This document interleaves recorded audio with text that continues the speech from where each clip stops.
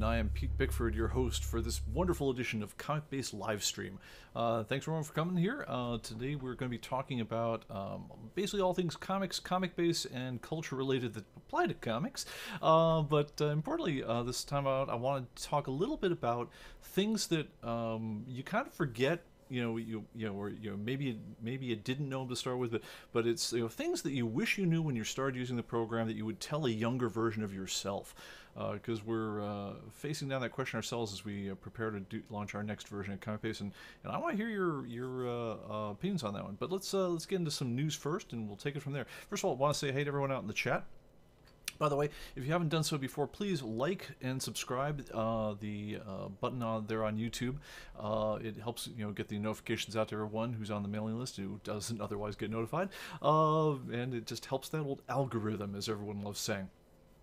By the way, in recognition of the great importance of YouTube's commitment to truth, fearless truth above all, oh my goodness, we love us some vaccines on this live stream. Wow, vaccines are the best ever. There's nothing bad to say about vaccines of any sort. We love us some vaccines.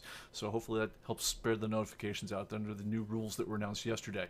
Anyway, guys, hey, Rob, nice to join us. Mike, good to see everyone. Oro, Hail Agent DeCamp, Andre, good to see everyone out there, and Ed, good to go. Competent Man, hey, it's good to see the folks. I keep on hoping the contingent from Australia make it in. I hope you all are doing well down there. It's just every once in a while I catch news coverage, I'm like, whew, yeah. Anyway, but let's move on. Industry news-wise, Windows 11 is coming next week. It'll be launched on October 5th, and so expect to see some rounded windows in everyone's future, some better dark modes, some more bitchin'-looking icons, and then no one's really sure what else. Actually, there are a number of things, and we'll go into them probably next week or the week after. I would be running the preliminary build of Windows 11 myself right now, except that if you saw what Microsoft wants you to agree to in order to be part of the Insider program, it's like full monitoring of all your app usage, every site you visit, all whatever. It's crazy how intrusive the Insider program's release requirements are. So I was like, yeah, not on my development machine. Funny thing is, I knew a kid across the street, who was like, his edgiest thing he does all day long is play Paw Patrol, and he's like, yep, sign me up. And he was like, the guy's like 8 years old, and he's had Windows 11 for like 6 months now. But anyway, the rest of this will get in about a week, and I'm looking forward to it, frankly. I think it's going to be a good one. I have that feeling. The other thing that's going to be interesting about it is it also gives a date of death for Windows 10. So if you finally gotten used to everything that Windows 10 is doing, know that it won't be in your life all that much longer. By October 14th, 2025, Windows 10 will be no more. So, enjoy it while you got it. In the meantime, Microsoft, of course, has announced a number of new Surface laptops and things like that that already come bundled with Windows 11 on them. So it's real. It's coming out, and it's the new game in town.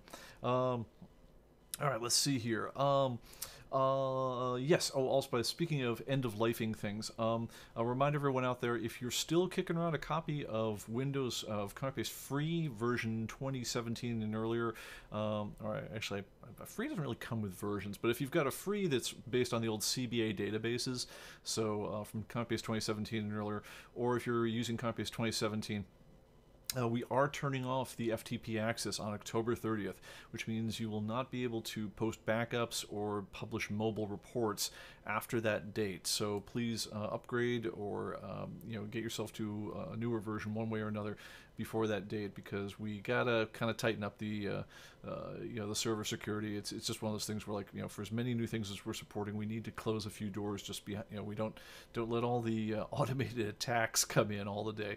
So I see how busy our firewall is just repulsing script kiddies all day long, and we need to lighten the load on it a little bit. So we are ending support for ComicBase 2017 on October 30th. Please, upgrade before then. Contact us if you need any help on that. But I'm looking forward to kind of just committing to the new stuff, which is ComicBase 2020 and beyond databases, the ones that are based on SQLite, which are much, much faster anyway. So let's do that. All right, let's see what's going on. Um, Agent of Camp says, "I would tell my younger self to get the barcode scanner ASAP." Yeah, no, that's definitely if barcode scanners even existed when we were doing Comic Base, I would have been the very first thing I did. Weird thing about barcode scanners is I had to be dragged kicking and screaming into getting them. I mean, it wasn't until Comic Base 7 or 8 when we really started supporting them or caring about them. Whatever else, we started getting questions from people in shows to say, "Well, are you guys going to support barcode scanners?" I'm like, "Yeah, I guess, but I mean, who's got a barcode scanner? It's just something like 3 people on the planet have." And little did I know, we contracted out with a company. Imported a scanner called a Manhattan barcode scanner back in the 90s at some point, and by the end of that decade, we were the #1 seller of that particular model of barcode scanner in the United States. So yeah, it wound up being a much bigger thing than I thought they were. Yeah, some interesting ideas for barcodes, by the way, in the horizon. We'll talk about that in another show. But yeah, that definitely barcodes help a lot. Okay, so other things going on. Yeah, so the main thing I want to do, and by the way, if you have questions that you'd like to answer during the show, please post them to the chat under, if you do the @ ComicBase TV, it'll help them pop out so I can see them more easily as things go scrolling by. But more or less the theme of this show is some things that that a lot of people don't know that ComicBase can do that I at least find kind of cool, and which I think I would definitely share as like cool tips to a buddy if I were showing them how to get their collection around. This isn't like a full-on tutorial of how to do everything in ComicBase, but it is some stuff that like, hey, this is kind of neat, and so I thought I'd share a few things like that. One thing that comes to mind with all this is we're going to launch a new version of ComicBase, and the problem with things like the live stream is, in a way, it's like the guys who need the info the least are the guys who show up at the live stream. I mean, you guys are already like the top tier users of ComicBase. You guys already know 98% of the product, and you're trying to eke out that little extra cool thing or give suggestions on how to make it even cooler going forward. But at the same time, I took a call this week from a guy who had our top of the line archive edition, had a barcode scanner, the whole 9 yards. He's like, "Yeah, the jump command's a little frustrating. Isn't there a better way to enter comic books?" I'm like, "Well, you could do add by inventory or add by barcode. It would just, you could batch them all in at once." And it's like, I'm like, how did you not? I mean, you bought the thing from us. It has a getting started sheet on it. It says, here's how you do it if you want to do it fast. But it's always frustrating for those of us who've already been down the road and kind of learned the terrain to kind of remember what it was like not having been that guy, and to try to figure out how to set up everything so that it's easiest for new users to start acting like they're professionals from the word go. It's actually a really good challenge for anyone who's designing anything, particularly computer software. So we're going to be trying a number of things for the next version of ComicBase. There will be the kind of tips that we, if we are taking over your computer as part of like a remote help session, usually after we solve your problem, and say, "Well, hey, would you mind if we checked a few things for you, and maybe we can get a couple things set up for you in a way that would be very helpful." And we'll usually lead people through things like making sure their backups are configured right, and making sure that their update settings are the way that we certainly encourage you to have them, and a couple other things like that. Make sure it's set up for use with Sidekick. That it feels like they're not super hard to do, but you maybe don't think that they're important, or you maybe like, for instance, there's perfectly good reasons why the defaults in the content updates are to not allow it to do corrections, because you never want the corrections to be destructive unless the user knows what they're getting into. But we're adding kind of a tutorial level to the next version of ComicBase, which kind of says, well, look, here's why we would suggest you definitely allow us to make corrections, but if you don't want to, here's what you would, you click the other button and it won't do that. So we're trying to, spring load a couple of these things, but I find that even though there's like 3 screens max, with very short, a couple sentences each, on these screens, I find that by the third one, I'm just looking for the button that makes the screen go away. It's like, yeah, whatever, next, and that's just kind of a common thing. So when we get to the final screen, it says, yeah, hey, if you want to learn more, here's a bunch of resources. The last thing anyone wants to know, you want to sit down and start using the program. And so a lot of the game when you're starting out with any of this stuff is, how do we trick you into learning new cool things about the program, as we go. So, I mean, there's a number of things we're trying. We're considering doing various types of hints and tips screens, which, again, the cool thing is you can occasionally learn something. The bad news is that if it's in your way, like if you had intended to be working at that point, then it's just something where, like, how do I make this tip screen go away? I mean, everyone's probably had Windows tips come at them or for some app you used, and you kind of look through the first one or two and then you're like, get out of my face. And that's kind of the way it goes. In a way, it'd be great if there were things in ComicBase that made you wait a long time, at which point it would be easy to throw tips at you. I mean, now I'm saying it out loud, it's like, maybe that's something we should like program into like content updates, so that it runs tips during the content update, because there's only a couple things in ComicBase where you're waiting for any real length of time. One of the problems we had with ComicBase 2020, people, what happened to the startup music? We used to have this big fanfares. It lasted like 7.5 seconds or 6.5 seconds, and the answer was, well, on most people's modern computers, ComicBase launches way before that, and so you're just listening to some music play, whereas the music was meant to disguise how long it was taking to load. So we cut and we kind of cut that out. But yeah, I'd love to find some ways of just spring loading some of these learning into the program in ways that doesn't annoy you. But anyway, other ways of getting news out to folks, whether it's videos or tips of the week or tips and tricks newsletters, whatever it is. I'd love to find a way to kind of skill up the general ComicBase user population. Anyway, I've been babbling for long enough. Let me take a quick look at the chat here. Hey, Andrew, nice to meet you. Nice to see you. Finally, live stream. Hail. Let's see. ComicBase Steve, how about a few Easter eggs for our amusement? There still are a few in there. I believe there's even the secret Bucky. If you guys don't know what that one is, maybe at some point someone will get me drunk enough and I'll tell them. But there's a couple things. Anyway, let's see. Is it possible to have a custom media type so we can make a database of other things we collect, like action figures? Not really, but that said, I mean, I don't think we can make a generic-y media type. That said, could we extend the database to work with other types of things, like I don't know, sports cards, non-sports cards, action figures, toys, and there were like two others that we certainly thought about going into when we did ComicBase 2020. Absolutely we could, as long as we can figure out a way to make it make sense from a business case. We definitely, as soon as we went from more than one media type, as soon as we went to ComicBase 2020, where it was not just comic books, it was comics and magazines and books, you might have noticed that it's much easier to scale to other types of media. But for each one of those types of media, the thing that held us back at the end was we had to be able to put together a business case as to why we should be in that field and how we can possibly get the content to work with it, so that there's kind of a nice loop of content coming to us that we can give out.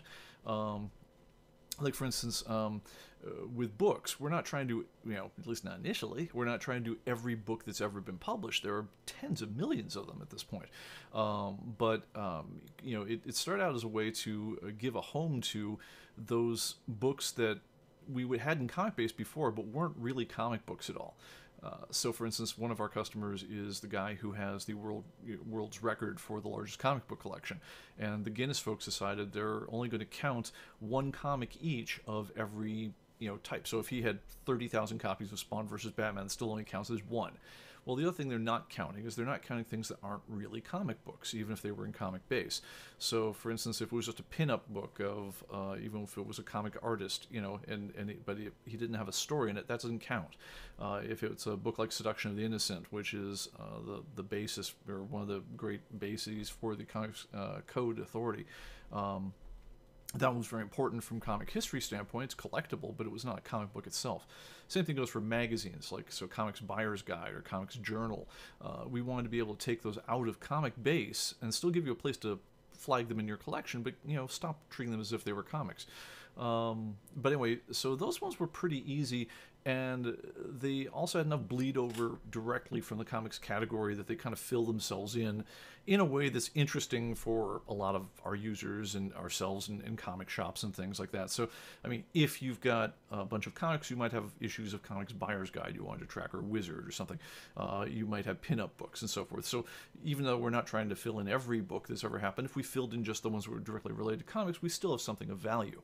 When you get to things like action figures, it's okay. It's still of interest. We could maybe still get there, but there's more of a challenge for us to get tied into a catalog source that we can legitimately use, and also get some kind of basis for pricing to at least start the discussion. And then the biggest problem we had with action figures was there was a really limited number of folks that we, in our surveys, could determine that were interested in cataloging a lot of their action figures. So, I mean, it really comes in a question of like, well, would you even pay $10 or $20 to have a program that catalogs your action figures? And I think the number one program on the market that cataloged action figures, when we were looking around, had sold like a couple hundred copies. It was like, ugh, that's grim. So it doesn't make us want to invest a ton of money in it. But that isn't to say that, it isn't to say no. And it's certainly been on our mind, and things could change. So I'd say we're watching. Right now we've got higher priorities with other things we're doing, but I wouldn't, it's not even it's not even revisiting the whole issue. It's just I'm waiting for an opening where it makes sense from us for a business point of view. At which point I would love to jump into some of these other things, but we need to be able to make it make sense. Okay, that was a long answer to a short question, but we'll take it. Let's see here. Asian Camp says you can put in a list of new functions as update file, like which shows what's new. Yeah, that does help a lot for the new stuff. So, for instance, we try to make a lot of noise about when we launch a new version of ComicBase. There's always a what's new page for the new version, and that kind of illustrates, well, here's the cool things. We'll put out newsletters and do things like that. So, when you're talking about a handful of new features, that's always really good. But at this point, I realize we've got 30 years almost of history built into ComicBase of just the basic stuff, and it's like, how do you bring in the really noobs in to really even get what's going? And it's an ongoing challenge, but we'll share some things. We'll get to it. All right, let's see here. Oh, Andrew, God, Andrew, I hope I'm saying your name right. Dentrement. I said, can we talk about newsstands that are printed on newsprint instead of glossy paper? I feel like they should be classified as a variant. Absolutely. We accepted a number of them this week. If there's like a paper stock variant or a cover price variant, anything other than just it had a barcode or not a barcode, it makes me very interested in listing that as a variant. I mean, if it's a qualitative difference on any level between the whole things, then I'm an easy mark as far as like absolutely treat that as a variant. Once upon a time, back in the early 80s, when they started printing comics on something other than newsprint, the indie comics started this around in the early 80s, and they say, oh, this one's on Mando paper, and I used to even know what Mando paper was, but it was like the stuff that would actually take color, and print it vividly, and as opposed to just being garbagey looking and and self-disintegrating due to its high acid content in 20 years. But they also used to charge an extra 40-50 cents for that, for that copy as opposed to the newsstand copy. So, but yeah, no, I'm absolutely, I'm all ears as far as that goes. If there's any kind of paper stock binding, any kind of difference like that, that's fine. I waffle, quite a bit when you're talking about just simply, well, this one had a barcode and this one didn't because it was distributed through there versus distributed over there, because it kind of puts you into a weird place where you're treating distribution differences as if they're relevant to the content, and it's like, if the book itself doesn't tell, then it's hard to make that case that that's substantial. For instance, after 1993, I believe, when Diamond just said, look guys, if we're going to handle you at all, you have to have a barcode on your stuff. At that point, then all difference between newsstand and direct market editions just disappeared. There just was no way to distinguish at all. And then you're saying, well, then what was I tracking the whole time anyway? Was it really just whether it went to 7-Eleven or it went to my local comic store? If so, I don't know. I'm less convinced on that one. But anyway. Let's see, and Les says, if you're expanding to cards, make sure you have editors who love cards. Absolutely, it goes for anything. You're going to do a crummy job on anything you kind of half-ass. You need to have someone who really cares about whatever you're doing. And some of these areas are just fast, so you got to be careful before you take that first step, because it's like wading into the ocean. It's like sometimes it's a nice gradual step down. Sometimes you're stepping right off of a sea shelf and you're right into the deep end. And I don't necessarily want to go on that one. All right, so let's see here. All right, moving on. Baxter paper, I remember that. All right, so let's talk about some of the things that that I liked. By the way, conversationally, one of my favorite kind of conversational gambits, if you ever want to just introduce people around at a party, is just say to everyone, it's like, all right, so say your name, where you work or what you do or else, and tell me something that's interesting about you that not many people know. It's actually, it's actually kind of a good way to introduce people at parties and actually get conversations out of them. So, so what this one is, this isn't necessarily the most important, most important features in ComicBase. I wouldn't say that by a long stream. I'd say probably the most important feature in ComicBase, if I were going to tell anyone anything, is I'd say one key issue entry. So, so for instance, like let's say, let's go to a conventional title like, I don't know, Adventure Comics. Alright, so Adventure Comics. Let's go down to the end so it's at least slightly plausible that I might have a bunch of these. Alright, and wait till it catches up to me, because I just scrolled through about 1 million thumbnails it hadn't built before. Good job there, Bickford. Alright, I'm gonna bail out of this one and go to an easy one. Let's go to Starfire. Speaking of Mando paper. Or no, Starreach is the one I was thinking of. Starreach. Alright, so let's say I had Starreach number 11 through, 16, right? Number one tip I would tell anyone to save them time and do great things and everything is click over here on the left-hand side to highlight one. I can control-click to highlight different things like that, or I can just drag and click and highlight a whole range like that. And if I just highlight them like that and type a number on my keyboard from 0 to 9, just there's a 1, there's a 2, there's a 3, etc. It's going to instantly put all those guys as I have them in stock with that many issues. That is my favorite, most powerful and useful trick in the entire program. If you didn't know that one before, you're welcome. I hope you enjoy it, because it's the only thing I know that enters comic books even faster than barcoding them. Because if you're like me and you have just a big run of whatever, and they're all organized in order, and you tended to have every issue for at least a period of time, just highlighting the whole thing, they're already probably in near mint, just highlight them all, hit a 1 on your keyboard, boom, move on to the next box, and you're done. The next one I'd say is, for instance, like dragging and drop. So, for instance, let's say let's look over here by the storylines. So you might notice that some of these things, like the writer and artist, some of them are a little cramped up. I can't really read them. If you hold your mouse in between columns here, like on writer and artist, you can grab right at the top and resize these any way you want. Like, say I don't use a lot of space for notes, use less space for that and so forth. Or if I use a lot of space for storylines, go and grab them that way. Now, one thing I noticed is I'm trying to say, like, because I'll see people who and they have all their columns all squished up and everything's really unoptimal and something like that. And I'll say, hey, did you can just resize them by grabbing this little almost invisible line in between the columns and moving it back and forth.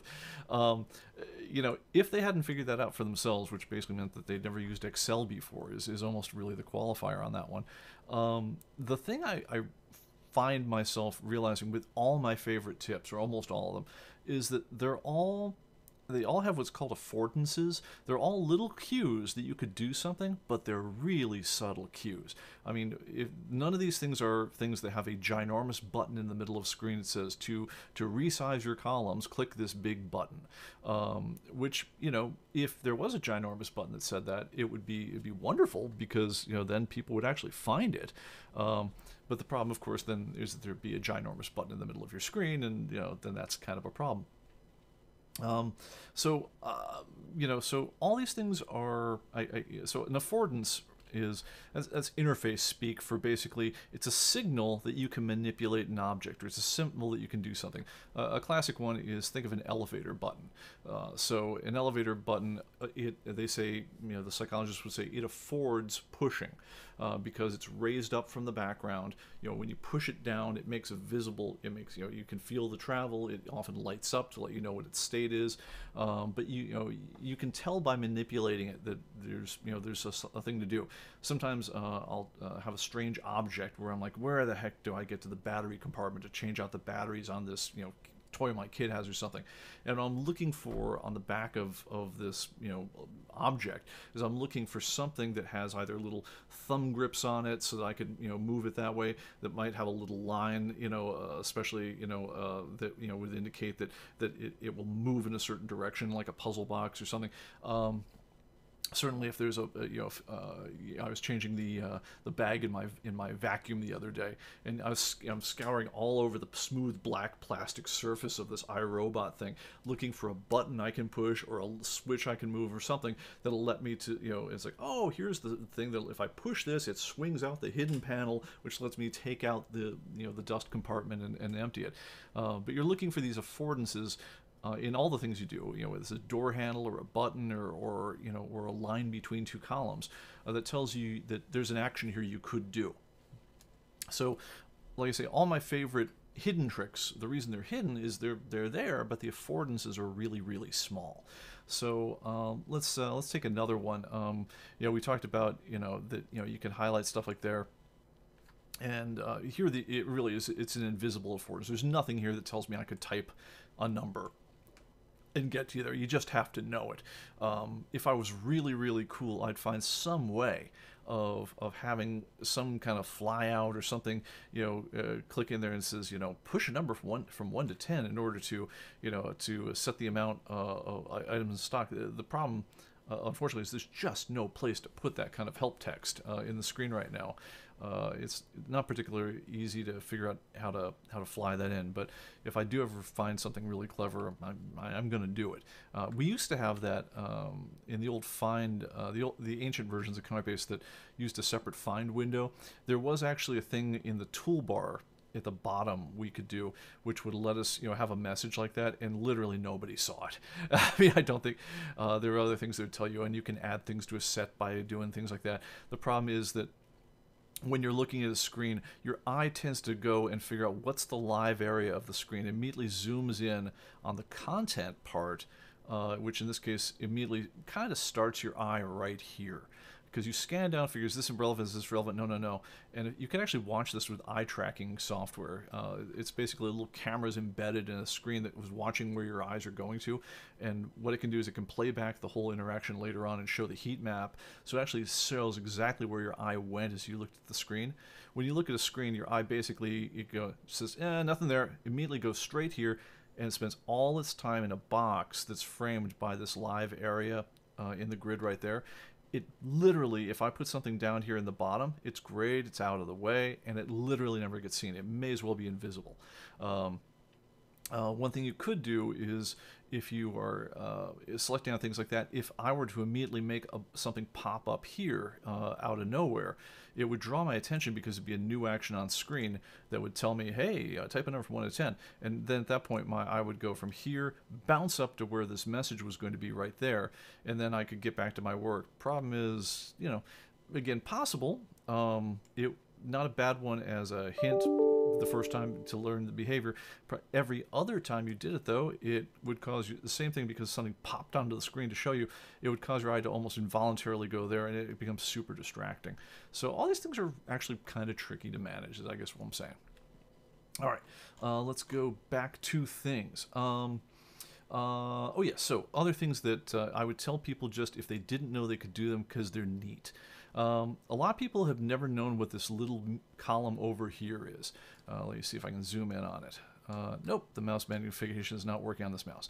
But anyway, the little column just to the left of the picture, it looks like a play arrow. That's the media column. And what it's for is so I can drag in things like digital media or PDFs or CBR files or digital comics, what have you. right onto the title. But one thing you can do, which is really cool, so you can go, like, since if I go to Fantastic Four, I believe I've got the first several of these ones. They used to distribute these in digital format. If it will come up. Yeah, let's see. So, for instance, I've got, this is right here, you'll see that it's got media icons appear for, here's issue 1, 2, 3, 4, etc. So if I click on this, it's going to immediately launch the digital copy I've got of Fantastic Four #1. Marvel used to sell these on as PDFs on a big thing, and here is Fantastic Four #1. Presented in really, really crappy scan. But, you know, the good news is with all the original ads. So, you know, there's that. So you can read it in its original.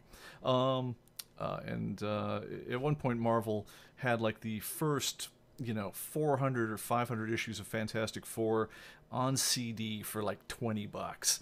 And that felt like a great deal to me at the time, so I bought all of those.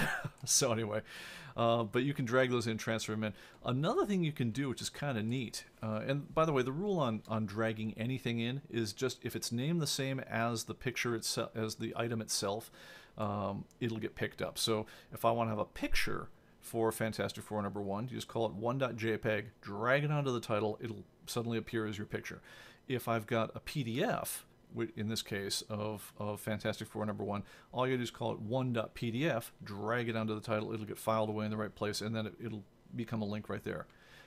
One thing that's really kind of neat, though, is let's go to something really strange. Like, let's go to, let me pull up a web browser. Let's pick a movie, Darkman. If you guys remember that one. Okay, classic trailer. Darkman, the official Liam Neeson trailer. All right. What's up? Obligatory commercial for something or other. What they want? All right. Okay, so this is going to be a trailer. All right. Did you know that you can grab, right in the title bar of your browser, links, drag them down to your desktop, and it makes a thing called blur, blur, blur, blur, blur, Darkman trailer, etc., right? Okay, so yeah, you probably have seen that before, so if you wanted to kind of have your links off to the side, you could get to them that way. Well, this file, even though it doesn't show you this way, is actually called blah blah blah blah blah .url. It's a file like any other kind of file. Now, if I call this #1, really it's called #1.url, but it'll never show you the .url part, even if you say show me file extensions. But anyway, trust me, your file system knows. So let's go to the Darkman movie. Darkman magazine. Close enough. I don't know if there was an official Darkman movie adaptation, but if not, let's tie it on to Darkman Volume 1. If I take this one, drag it down here to #1, it's suddenly going to grow a icon for the media, right? And so now if I go ahead and let's go forward, let's go back, so you'll see it's right there. If I click on that, it's going to immediately go and pull up the Darkman movie trailer, which I'm going to play 5 seconds of before I decide that... No foolish heroics, if you please. But anyway, so if you're of a mind to, you can associate all kinds of crazy content with your stuff in ComicBase. So I mean, you could use this to put together, you know, movie collections. You could, you know, and it doesn't even need to be on your hard drive itself. It literally could be just a link to something that's up in the cloud someplace. And if you drag it onto the appropriate place in ComicBase, then ComicBase starts acting as your digital your digital media library. Anyway, I think that's kind of cool. And I would definitely add that as one of the tips I would show a friend. Let's do a quick check of the chat, see how we're doing. Lol, a new word. What did people say? I don't know. Oh, affordance, the quality of property and object that defines its possible uses. Yeah. No, it's I didn't make it up. I don't know if you guys know this about me, but that actually was my gig at Apple. I was the UX guy. Anyway, so let's see here. Andrew said I dragged a bunch of CBR files, found it slowed my system down too much, so I removed them. Shouldn't. So what it does when it is looking, you know, let's go ahead and show. Just pay attention to the upper left-hand corner of the grid area as I go to new titles. You'll notice that when I go to new title, if I look really closely, there's like a moment where it shows like a temporary thumbnail, and then a little cursor will spin down, and then it'll draw the little thumbnails of the actual icons themselves. It'll do that the first time, but then when you go back the second time, it's dang near instantaneous because it's already made the thumbnails and cached them. It doesn't do any caching of the thumbnails for CBR, CBZ, and so forth files. At that point, all it's really doing is, at the same time it's saying, do I have a picture for this thing? It's saying, do I have any images or whatever else for media, you know, PDFs, zip files. I mean, it's looking for half dozen media files that are stored in exactly the right place. And if it sees them, it puts an icon there. If it doesn't put an icon there. But the whole process is crazy fast. You know, you know, it should be able to do, you know, 100, 200 of them a second to even do that check. So I mean, having them or not having them shouldn't, honestly, checking it should be exactly as much time whether you've got it or not got it, because it's going to do the check anyway to see if there are any new pictures. So yeah, and they're not they're not being launched until you launch them, at which point they launch in whatever their own normal handler is. So for instance, if they were PDFs and they were going to launch in Adobe Acrobat, if they're CBR files, they're going to read in whatever CBR file reader you've got. So I mean, it shouldn't slow down your computer at all, at least not the cataloging, but you know, it's up to you. All right, let's see here. Let's see other cool things that I would tell people about. Let's see here. Display items after saving. Oh yeah, I like this one. All right, so let's go and first of all, let's pop up. I'm going to go ahead and grab. I think I can do the picture-in-picture without compromising too much of things, just to make this. Yeah, I'm gonna be cool. Let me see if I move me down to the bottom right corner. That definitely should be out of the way. All right, let's do this.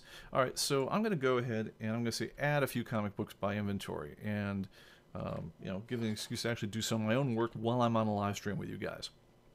All right, so if you've got a barcode scanner, I would definitely, you know, the way I'd enter almost everything is you know, come down here onto items, say add by barcode, or if you're me, just hit Control-I, right?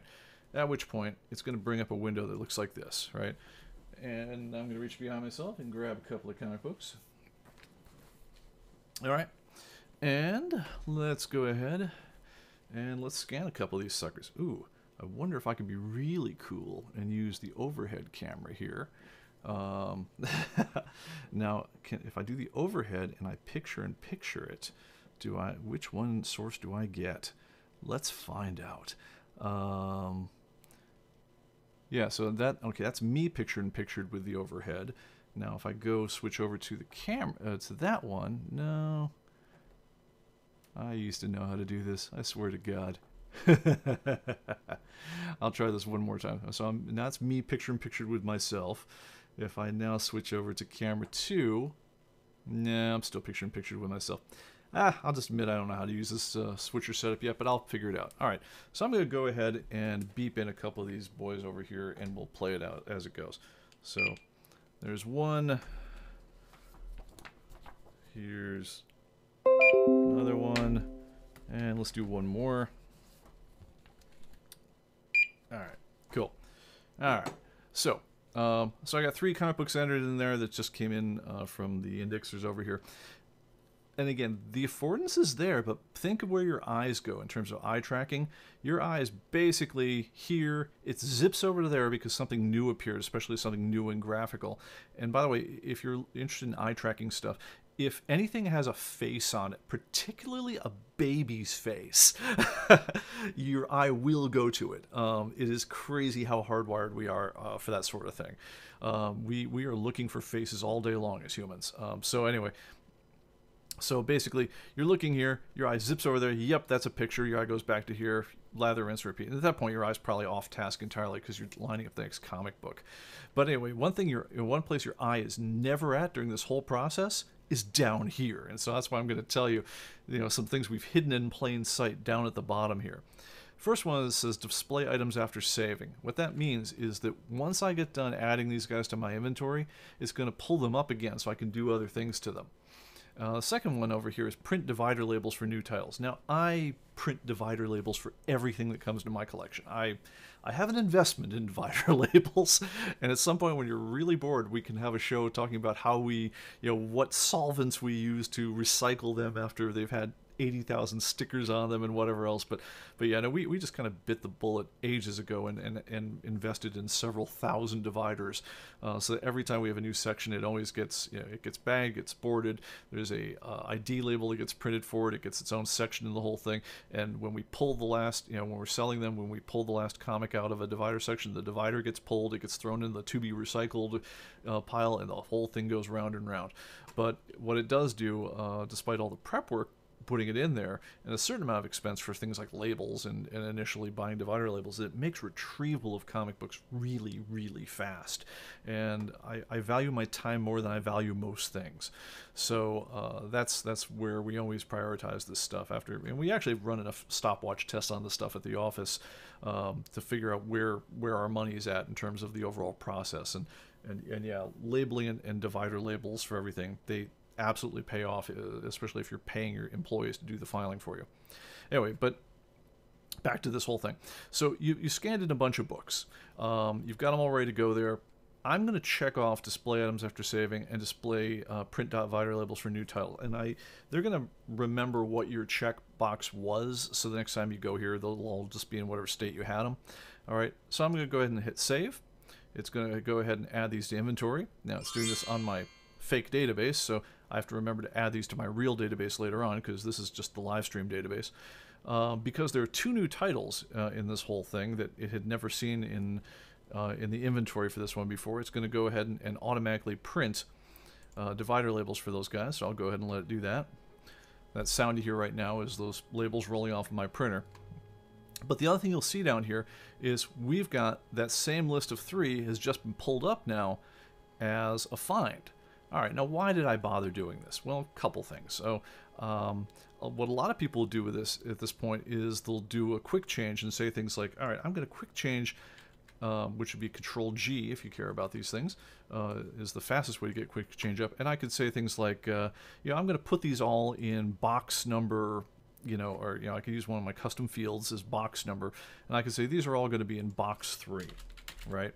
And then boom, everything I added was all in box 3. That's one thing I could do with them. Another thing that I do every single time is I hit, I click in the list, I hit Control-A, is select all, and then I hit F6. F6, by the way, if you look at it, will print ID labels. All right. And so then that comes up, slap return on that guy, wait a couple seconds for them to roll off my printer, and then what's going to happen at that point is I'm going to go over and bag and board all these suckers while that's going on.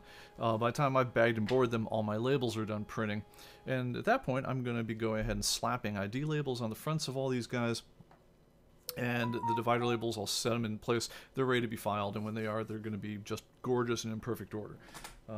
The labels, by the way, look like this. Put them down to the camera. These guys over here. Whoa. No, the camera's not in autofocus mode, so I'm going to put it right there. These are the ID labels. They tell you what's what. They've got their own barcode on them, so even if you're looking at comics that never had a barcode on them before, you can pull them up very quickly. If I'm looking at the physical comic again, it'll take you to that record in the database. And most importantly, though, is when you're talking about things like this is Static Season 1 as opposed to Static, as opposed to Static Shock, as opposed to Static Season 2. This is Superman Suicide Squad 6th Series Annual 2021. I mean, if I'm looking at just the book, would I know if this was Suicide Squad 6th Series? Bloody unlikely, even for me. But if I've got the ID label slapped on the bag right at the top center as I'm filing through things, I can find everything and I can file them very, very quickly. So that winds up being like the major workflow for us when we get new comics in.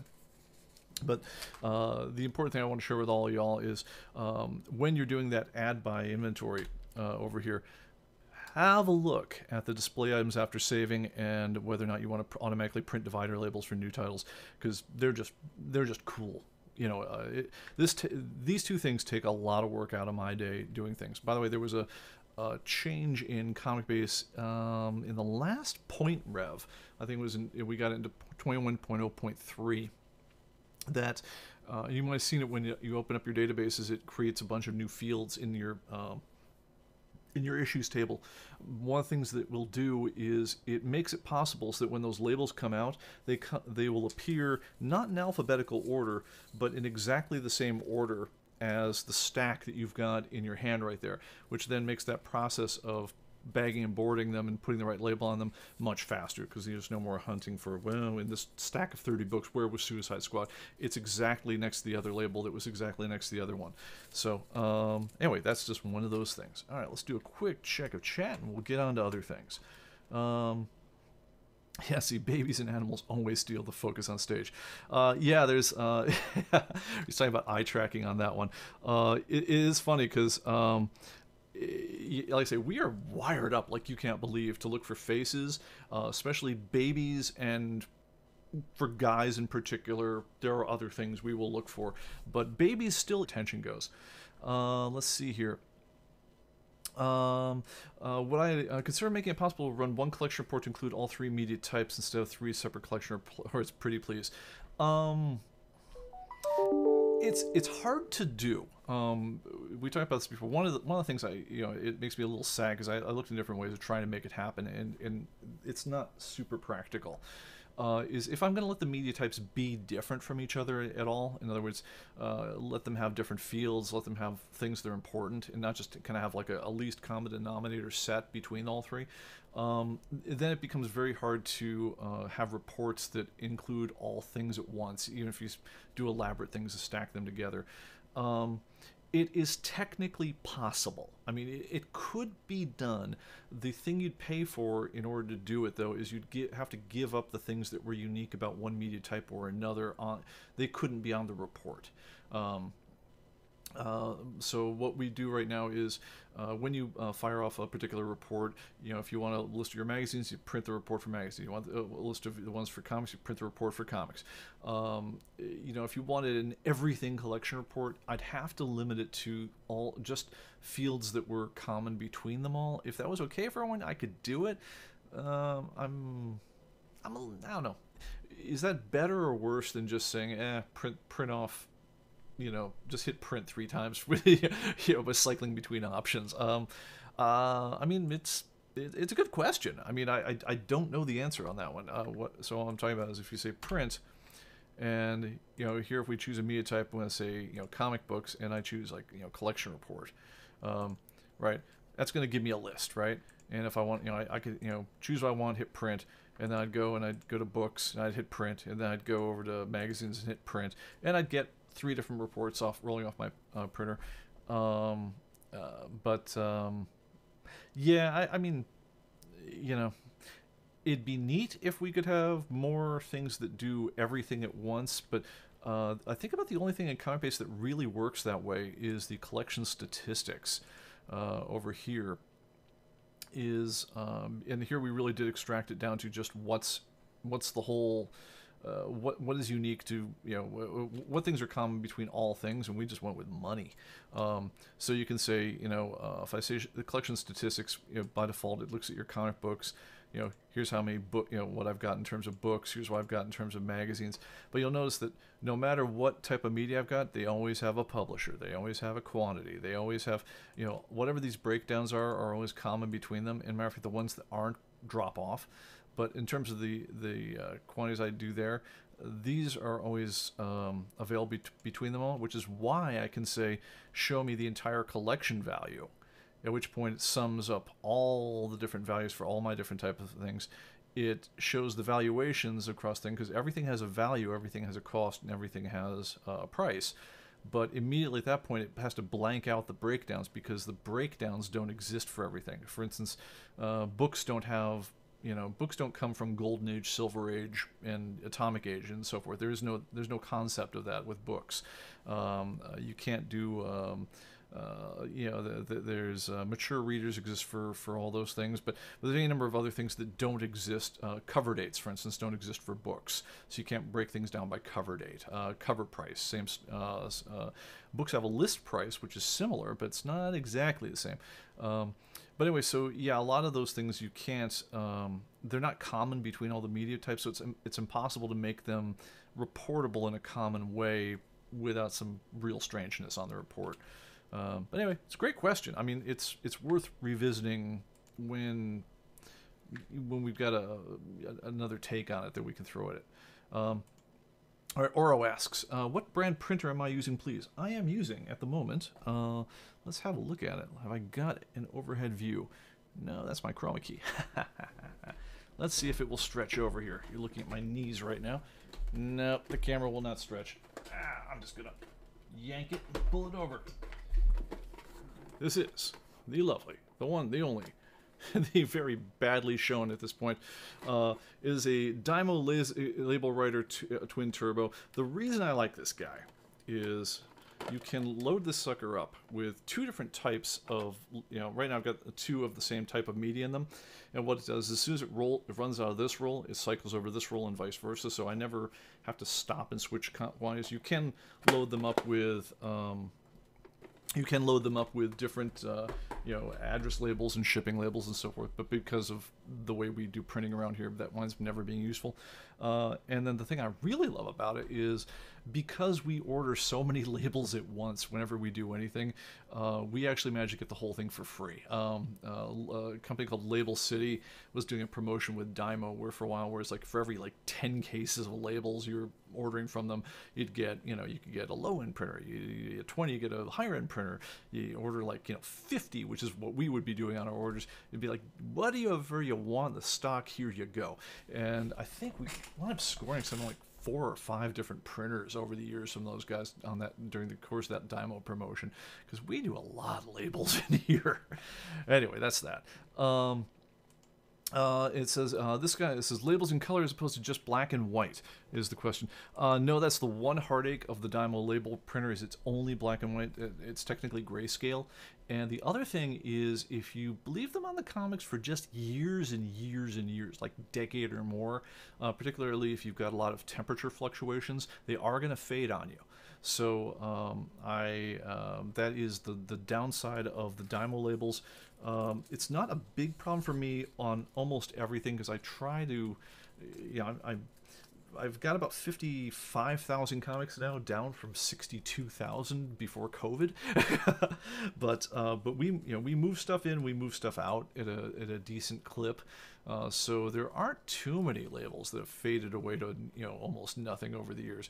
There's some, but and I even find that kind of interesting to say, well, what if I had so long that it's faded away? If you go with a laser printer label, it will not do that. But for me, the thing that really helps over everything is just the convenience to be able to have a label pop out, flip it up, throw it on, and not have to run over and go to a printer. That just beats anything for me, just in terms of just time. All right.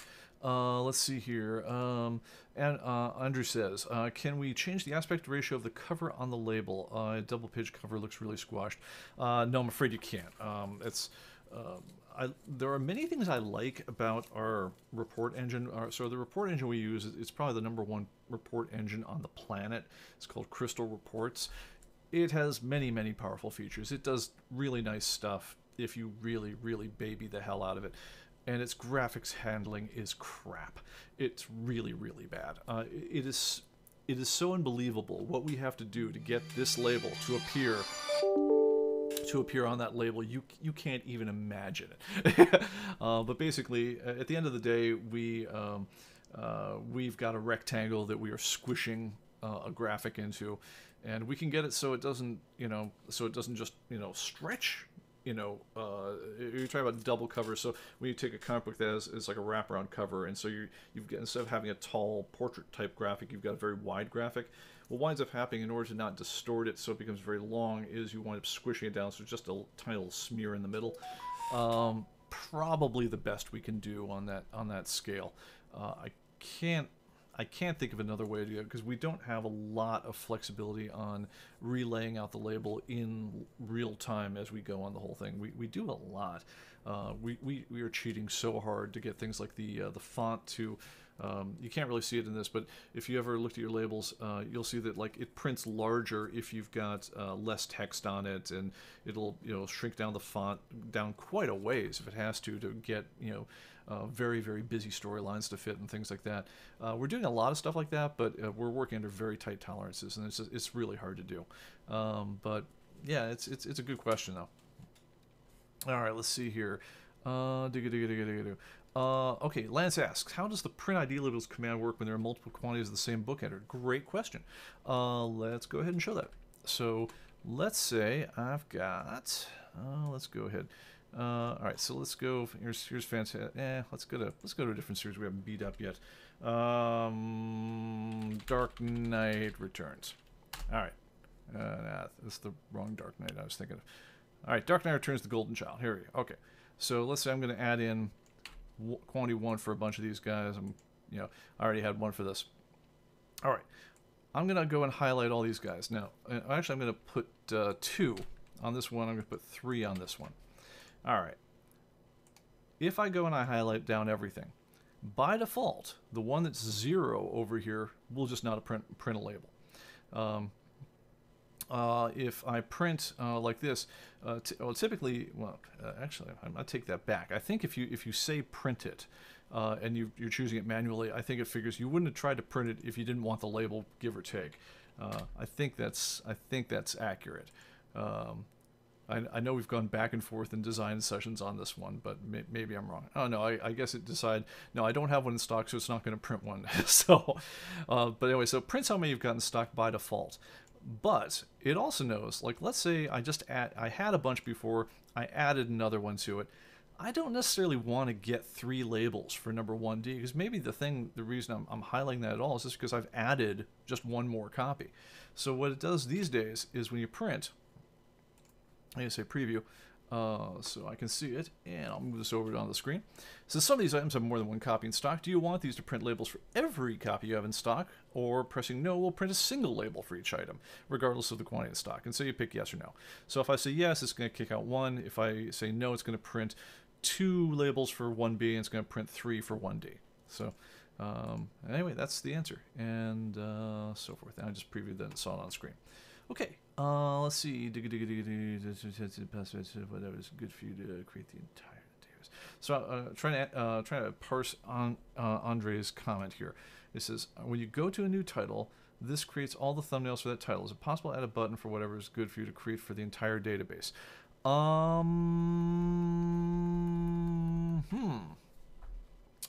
The quick answer is no.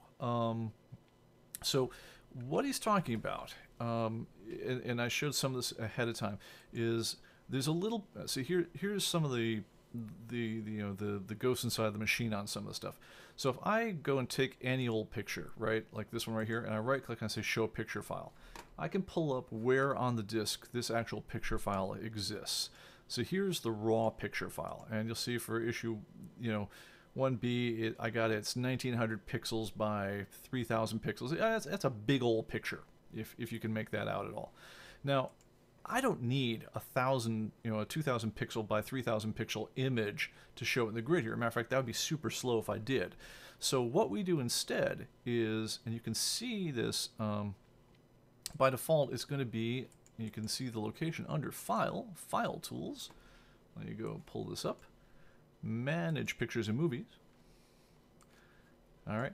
And this, by default, is where it's going to store your pictures and movies. So in my case, it's C users, Peter Bickford, Dropbox shared CB data.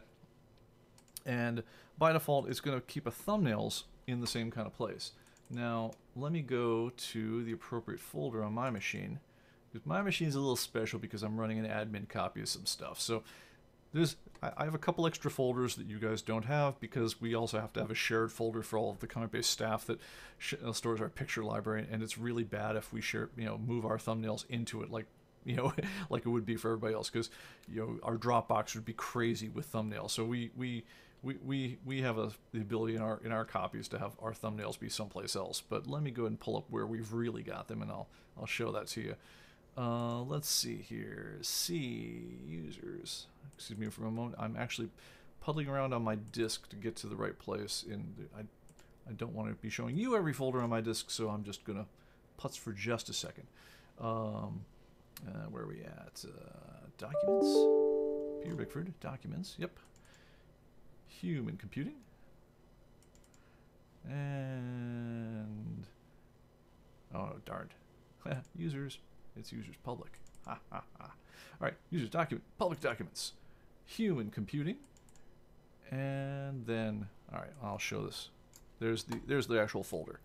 So if you look at this guy here, there's a public documents folder on your machine, and by default that's where your thumbnails are going to get stored.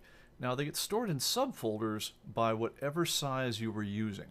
So you guys might have noticed that you can choose what size all these thumbnails are. So like here my grid, I've got them set to 48, but unless I want to go crazy, I really like seeing detail, I'm going to make them be, I don't know, 128, right?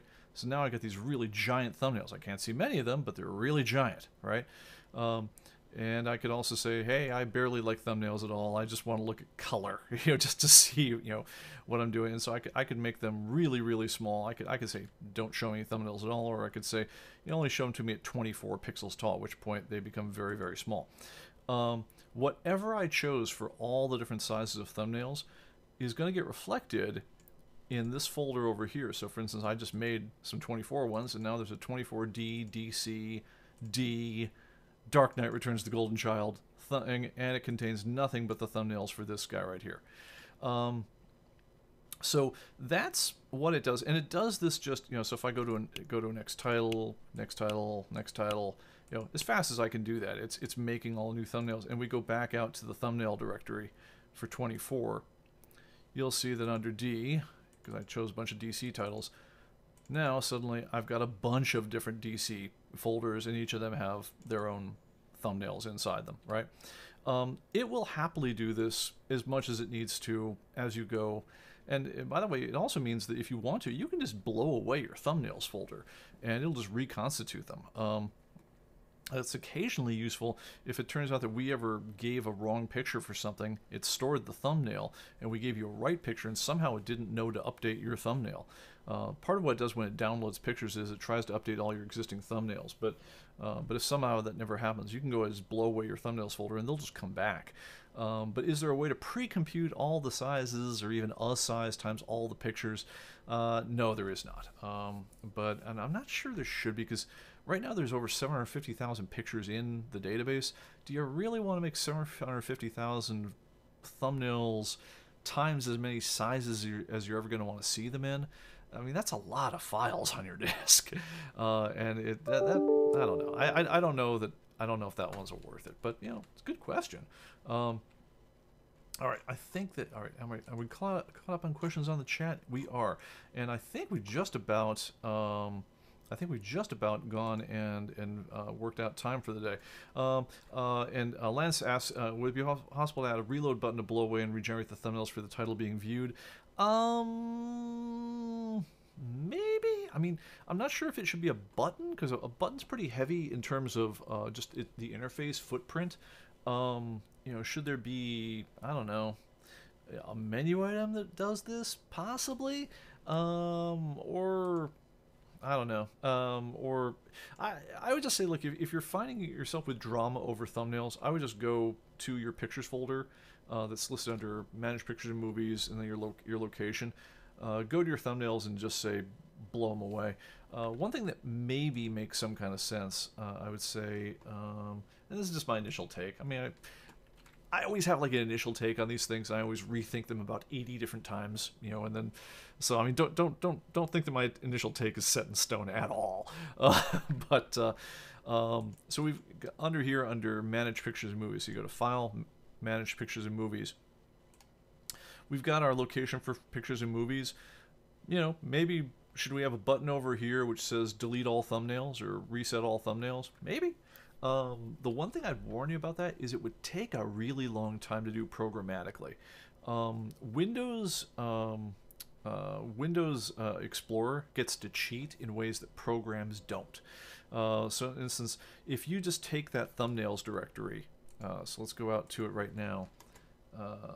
Folder, let's go to my thumbnails. Let's go back up here. Let's just cycle up. Jeez Louise. This is not the easiest way to get here. Come on. Up. DC drive. Oh, it's the wrong place anyway. All right, so let me just go there. C users public documents. All right. And here's so here's where all my stuff is, right? Here's where your pictures are. The thumbnails are going to be right next to it. I could go in here, and let's say I want to blow away all my 24 thumbnails. I literally could just move them out. I could just highlight it, hit delete, you know, and they're gone, right? Or if that matter, I could take all my thumbnails and just, you know, blow away the thumbnails folders, highlight it, hit delete, and it's gonna nuke them in a couple of seconds. Now it won't really nuke them. What it really does is move them to the trash, but it did it that fast for, I don't know, 50, 60,000 thumbnails. The problem is if you do it programmatically, the interfaces you've got to work with as a programmer to delete or move 50, 60,000 files are so much slower. You'd be talking like 10, 20 minutes to do the same job. And so I would, you know, it's hokey. I mean, it kind of relies again on special knowledge, which isn't great. But if I would say if your thumbnails are giving you woe, it's just so much faster to go into Windows Explorer and hit delete or move them or whatever else than it is for us to try to do anything. That probably how I would tell you to do it. If you know, like, I always think of it like, if I was just telling my buddy how to do it, that would be how I would tell my buddy to do it. If I have to give like just a nice easy interface within the program for doing it, I could do it, but I'd have to say, warning, this might take 20-30 minutes, depending on how many thumbnails you've got and how many sub sizes. So I'm not sure if it's a big win as a program feature. So anyway, yeah, but I reserve the right to change my mind on it. Okay, right. So let's see here. And Edge of the Camp says, go have a beer. You have it. Yes, absolutely. I'm having a darn beer. It's been a day, guys. I don't know. I hope your day's been going well. Mine actually has ended okay, but man, it's had some rocky starts and stops. Anyway, guys, thanks for joining us on this one. We'll catch more on another time. I think I've actually got enough set aside for a part 2 on one of these, so we'll do stuff later on this. So thanks for joining us. Tell your friends, and make sure you hit that like and subscribe. Have a good one. See you next time. Bye-bye.